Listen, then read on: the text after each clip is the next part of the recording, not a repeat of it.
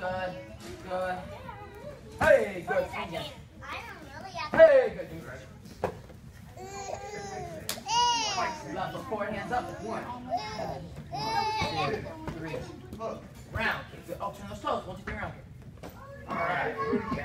Bend. Yes. Coach Alex, are you a gray belt?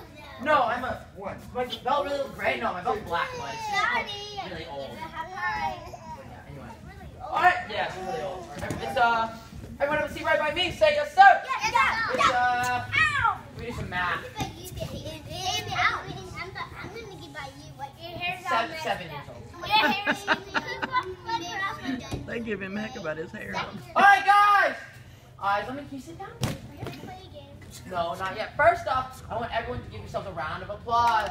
Yay. Yay. Good job today, guys. We're going to talk about what we learned today. All right, everyone say 1, 2, 3, round kick. All right, so, guys, that is the most important combo you're going to learn, okay? That's the one that I use more than anything else, so it's really important for you to get really, really good at it, okay? So focus super hard when you do it. You guys look awesome with it, okay? You guys look great. Now, I have a couple of announcements. The first one is, so everyone look, if you have a gi like mine, look down. See, you have a little bar right here. You can put your name on, all right? And I want you to put your name on there because we've been having people lose gis. Yeah, I have that. Yeah, you do, all right? So we've been having people lose gis, and we don't know whose gis there are, right? And we think if you start putting that on there, it'll make it a lot easier if you leave your gi top. We know who it's for, we know who to save it for, instead of just throwing it in the lost and found. Yes, it's Coach Alex. Yeah, that's right. Nice job. All right, next, ow. All right, ow, that was really hard, actually. All right. Go over there, give me 10 squats. You know, whatever you hit me. All right, guys, so next big announcement. We are having our annual Christmas party next Friday at 7 p.m. All right, we're going to inflate the bounce house. It's going to be a ton of fun. What's up? You got a Christmas tree? Awesome.